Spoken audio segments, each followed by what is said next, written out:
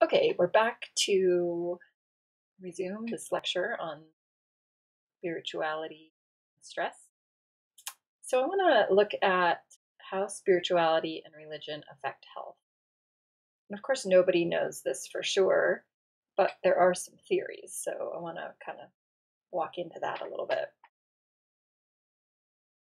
Um, so there's something called a control theory.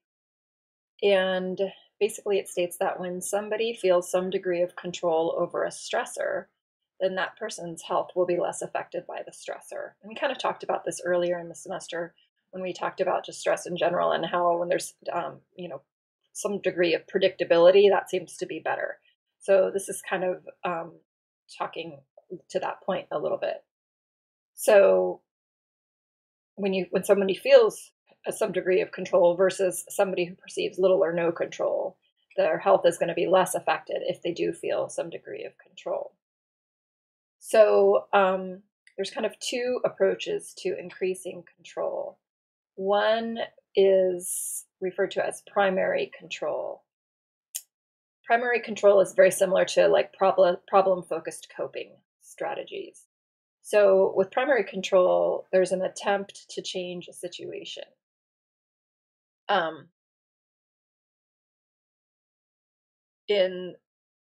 With secondary control, there's attempts to control oneself or somebody's emotional reactions, but not the situation itself. So primary control is an attempt to change a situation, and secondary control is an attempt to control oneself or one's emotional reactions. I think secondary control might be more useful in a situation where there is very low control, like maybe like in a natural disaster or potentially like a disease or something along those lines. When it comes to religion and spirituality, religion and spirituality can really function as either a primary or a secondary control. It sort of depends. So if there is, let me change the slide here. So in terms of primary control, there's something called intercessory prayer. Intercessory prayer is basically when prayer is used to seek divine intervention, either to prevent an occurrence or to help overcome that occurrence. So again, in this case, we're using intercessory prayer as a primary control activity, and basically we are praying for divine intervention. For secondary controls, examples of secondary controls are things like meditation, contemplative prayer, rituals, scripture readings. The objective here is to lessen the emotional reactions to stress. With secondary control, we're really reframing the situations so as to view it as the outcome of fate or forces of nature. Right? Remember, we're not with secondary control. We're not attempting to control the situation, but more, attempt to control our reaction essentially to the situation. So when we kind of look at religious approaches to increasing control, we have religious approaches to increasing controls is kind of is a sort of coping mechanism. And what we have seen is that, let me go through the approaches first. So the first is referred to as self-directing. With self-directing, the person perceives him or herself as responsible for the outcome. So we could say that God or nature has provided the resources that the person needs to be successful, but they are ultimately responsible for the outcome. That's called self-directing. Collaborative is when the person works with God to control the situation. Or we could also say works with forces of nature to control the situation. We don't need necessarily. Deferring is basically when the entire situation is turned over to God or forces of nature to control the situation. So the person's kind of hands off, handing the whole thing off. That's referred to as deferring. And pleading, of course, is when the individual begs for either God or the forces of nature to intervene in the situation to resolve it. So there's been studies, surprisingly, on all of these approaches. And the studies have shown that, and I think this kind of makes sense, but studies have shown that self-direction and collaborative approaches tend to be associated with better mental health and more kind of competence. The deferring approach is associated with lower levels of self-competence, which kind of makes sense. Although I think it sort of depends on the circumstance. I think we could say that either the collaborative or even the deferring approach might be helpful when somebody really doesn't have any control. Like, for example, if someone's going in for a surgical procedure, where that person really doesn't have any control over the situation. So in that case, the collaborative or the deferring sort of approach might actually be the healthier way to go. So I think all of this has to sort of be taken in the context of the situation. All right, that's called the control theory. There's another theory called the social support theory. And of course, it is well known that social support is a very effective means for managing stress and preventing also the ill effects of stress, as we've been talking about. And actually, this is an area of a lot of research currently. And in the context of religions and spiritual affiliation, these affiliations or this religious sort of community oftentimes will provide a social support structure that has very profound effects on health. Right. So I think it's pretty well established that social support is a big deal. So again, in the context of religion or spirituality, when people participate, in a church or they have, a synagogue or whatever other spiritual group they may belong to, when they have this kind of a community, they're in really close contact with other people that share a similar mind, and that's kind of an important piece to this. And this sense of affiliation or belonging really oftentimes eases feelings of anger or anxiety. And I think it's important to note that social support can take on many different faces. It can come in the form of emotional support, it can come in the form of financial support, or it can come in the form of information, right? There's lots of different ways that social support will show up. And it kind of, again, depends on the particular hardship that a person is dealing with, and the stress, of course, that results from that. So I think what we're saying here with the social support theory is that this is a potentially a very good way to help to mitigate some of the effects of stress by just having, again, this feeling of belonging and a place that they a group of people and a sense of place, just so important to you. All right, so that's the social support theory. There's another theory which I think is really interesting. It's called the placebo theory, and I'm sure you've all heard of a placebo before. But essentially, what the placebo theory says is when people believe that something is going to help them, often they report that it actually does. And the placebo effect is well known in medicine. It's well known in drug research. It's well known, across all sorts of different arenas. And in the context of this, we're thinking, about spirituality and religion, but it doesn't have to be isolated to that. But that's our topic at hand today. So, there's lots of people that have argued that, these religious groups or affiliations or these spiritual activities really don't have any direct effect on health, and it just in fact is simply the placebo effect, which is, of course, if somebody believes that something will help them, it will. Now, the placebo effect it's a hard thing to really put your finger on, and really explain why this is happening. So it's for these reasons that in research, oftentimes researchers try very hard to, to isolate this variable. And so how they do that is they set up these studies, which are called double-blind studies, where basically the researchers and the people that are participating in the experiment are blinded to whether or not they are the treatment group or the control group. So nobody really knows who's getting the actual treatment or who's, the control group.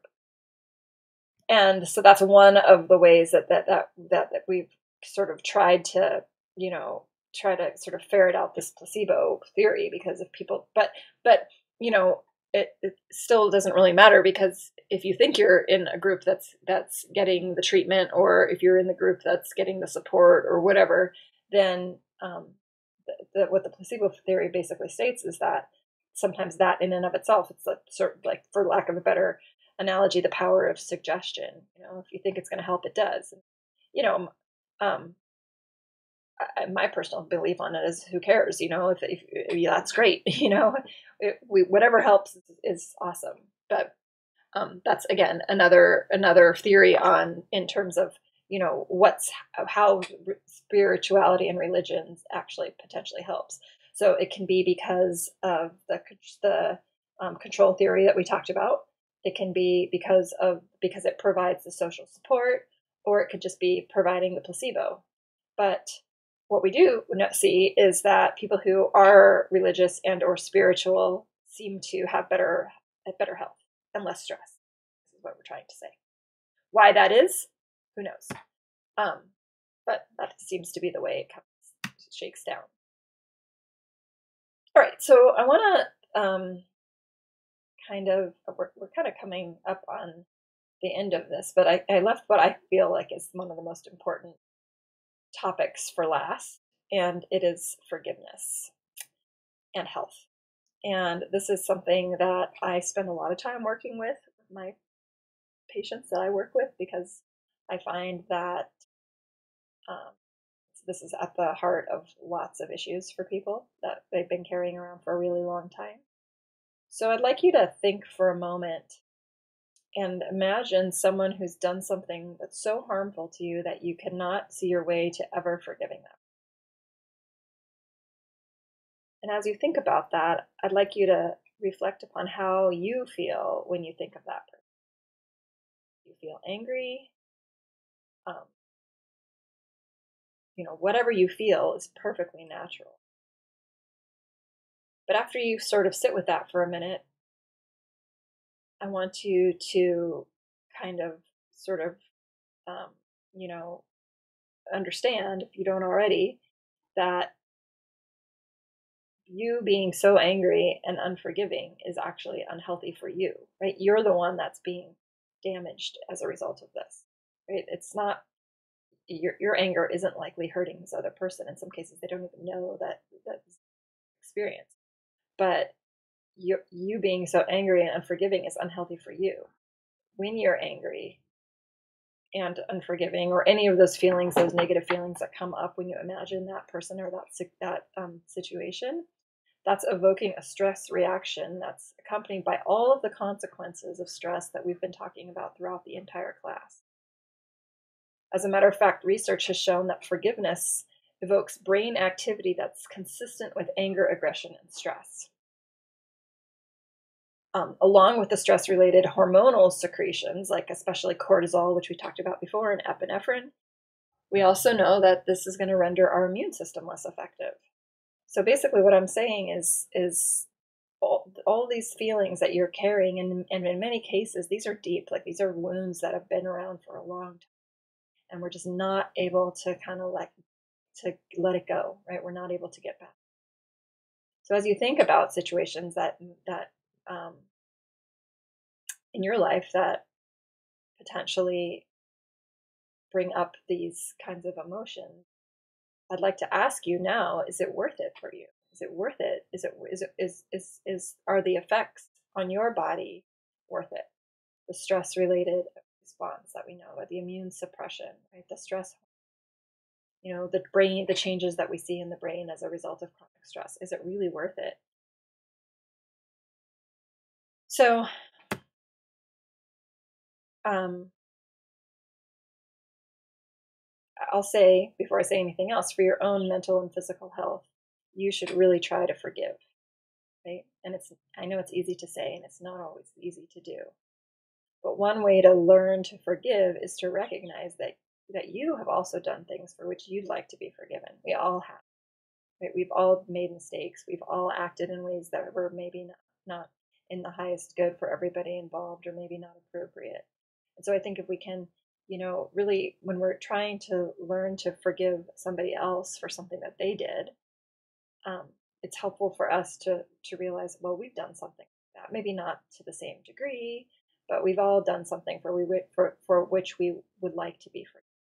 And so I think if you can kind of tap into that, it's a lot easier to start to work towards forgiving other people. Or another way you could do it is to feel the gratitude that you experienced when somebody did actually forgive you. Or even more importantly, if you have forgiven yourself, right? That's another thing we have to pay attention to, which I'll talk a little bit about in a minute. So there's lots of ways to kind of approach this. What is forgiveness? I guess I should have started with that. So forgiveness simply is, again, it's a little bit difficult to define, but I'd say it's the intention, the sincere intention to not seek revenge, or to avoid the transgressor and replace negative emotions with positive emotions. And of course, forgiveness is going to counteract those stress responses that we talked about before. Forgiveness will lower anxiety, decrease depression, lower levels of stress, and there's actually been evidence to show that it will lower blood cholesterol. Interestingly, forgiveness is also associated with lower self-reported illnesses. So things like pain, back pain specifically. Back pain is one that's that's strongly associated with mental emotional issues. So people tend to experience less back pain. They have just a higher level of spiritual well-being.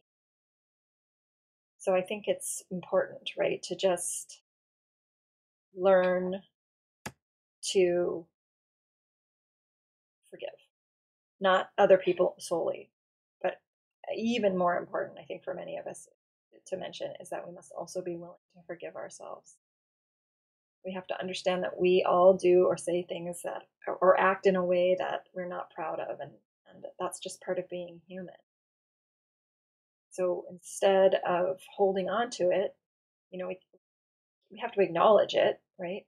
But we can remember it, we can learn from it, and most importantly, we can let it go. And I'll tell you that I have worked with lots of people that on letting stuff go. And again, I don't want to belittle it and make it seem like it's easier to do than that easier to do, and it's easy to do, I should say, and it's not easy to do, right? But it's um, something that we all need to learn to do better, forgiving ourselves and forgiving, because it's just the we are the people that pay, right? The cost is directly to us and to our health, and to just our enjoyment in life. All right, so finally, wrapping it up in terms of stress management and effective stress management around all of this stuff, right? So kind of like tying this all together, I I think that we really need the feeling of life, that should say life, not live, of life having a purpose, of integrity rather than despair. These kinds of things are really invaluable in times of stress. So effective stress management serves as an emotion-focused and problem-focused coping technique, helping us to be more accepting of those things that are beyond our control. Also allows us the opportunity to collaborate with other people in the pursuit of common goals, right? And again, that's where this like community, spiritual community, or religious groups might. So, as I was doing a little bit of reading, I kind of came across some of the work of Erik Erikson, who's a pretty famous psychiatrist. And basically, what he was saying was that um, as we age, lots of these things, or a lot of, I should say, a lot of this stuff that we've been talking about really kind of comes to the forefront as we age. And he was saying that believing your life is not an isolated event will be one of the biggest developmental tasks of our later years. And he said that the biggest challenge that faces elderly people is to resolve what he called the crisis between integrity and despair. And when this is resolved, people feel connected to what came before them and what will come after them. So they sort of feel as if they've, made a contribution to the cycle of life, and that therefore their life ultimately had purpose and has had purpose and meaning. And he said that this is the definition of spiritual health. And for some people, I think religious beliefs provide this. It's a belief that God and the afterlife is a reward for good deeds done in this lifetime. For other people, the spiritual health comes from a belief that all things are connected. And for other people, this spiritual health comes from being of service. Maybe for living a life where they've done a lot of service-oriented work or volunteerism. Again, I think what it all comes down to is he's giving people a place and meaning, and that seems to be what, as I said in the previous lecture, and of course it's my opinion, but I seem to think like that's what people are lacking, and that's what we're all kind of craving. Um, so this is a book that's a great book that it was a book and then they made a special out of it by a gentleman named Mark Gaff. And the special was called Soul Prince. And basically, it says basically that having faith goes a long way in helping us. It goes a long way in helping us live soulful and happy lives. And it doesn't necessarily need to be faith. It doesn't have to be faith in God, although for some people that works. Faith in some higher power, faith in yourself, faith in another human, just having faith in something. So this gentleman, Mark Gaffney, um, he basically kind of laid out that soul prints, which is what he called them, which I think is such a cool phrase.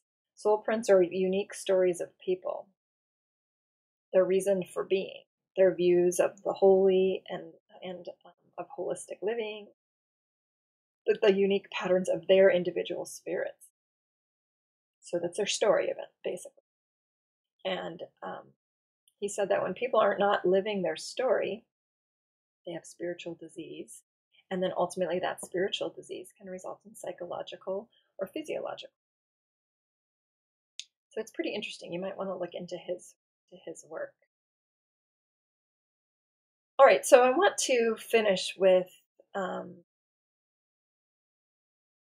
what is called the 4 processes that nurture the human spirit. So basically, there's these 4 common themes that run through all spiritual paths. You can sort of find these themes.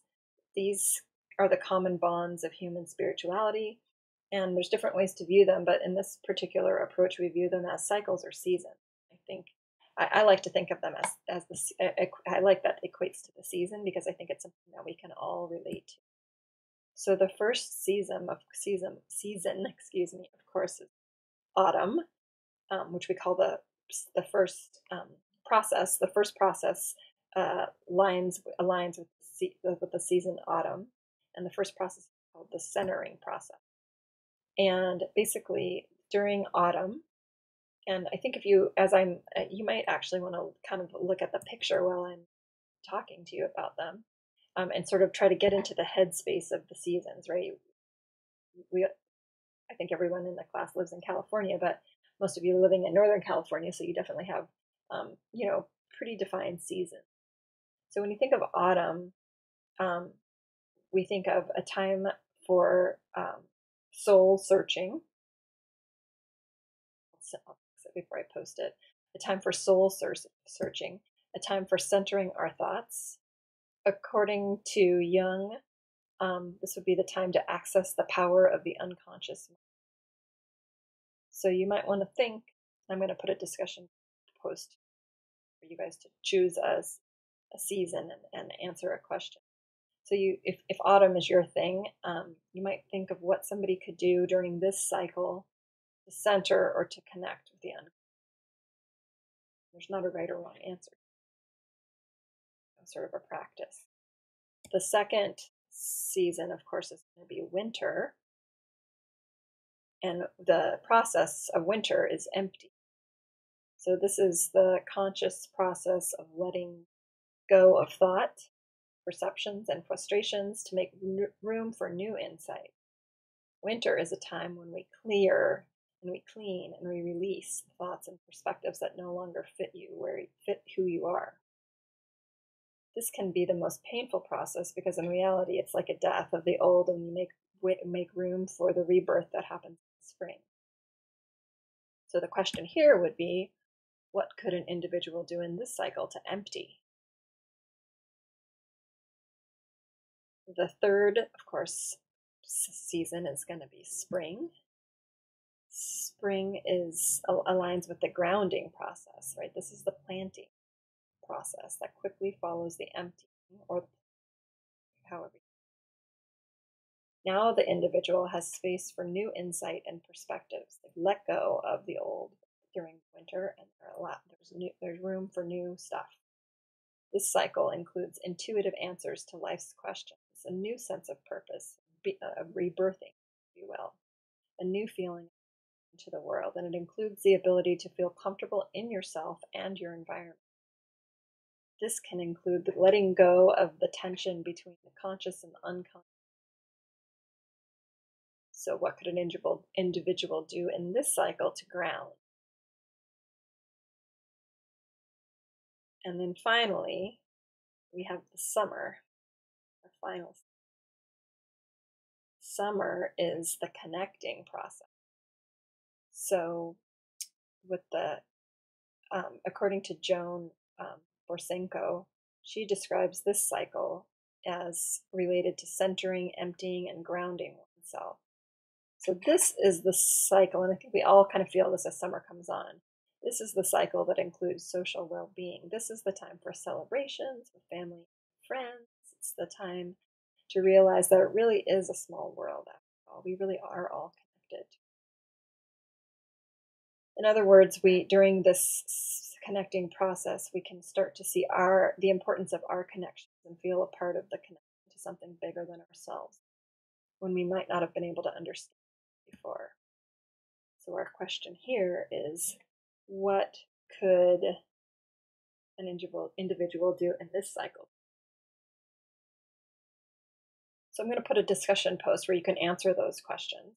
And again, there's no right or wrong, right? It just gives you a sort of a moment to, to touch into your own spirituality and or religion, however that works for you, and start to kind of draw connections between spirituality / religion and stress. And I'm also posting a video for you this week from, I was going to write a little bit more, but instead I decided to post a video discussion.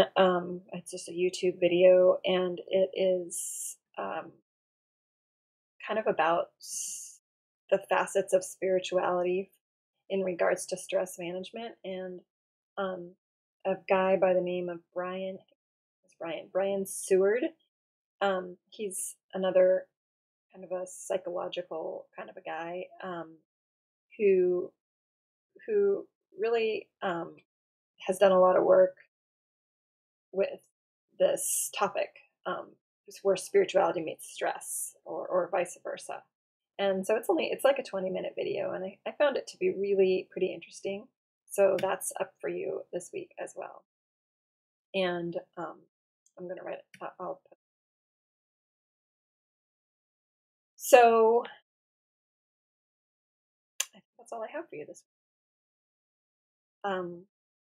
I look forward to seeing your discussions, and I will be back next week. Next week, I'm going to talk to you about a couple things. I'm going to talk about, I think I'm going to talk about meditation next week, but I'm also going to talk about some sort of practical, you know, interventions for stress, like some, maybe some herbs and some different remedies that can be safely used in times of stress. So I'm going to talk a little bit about that next. All right, guys, talk to you soon. Have a great week.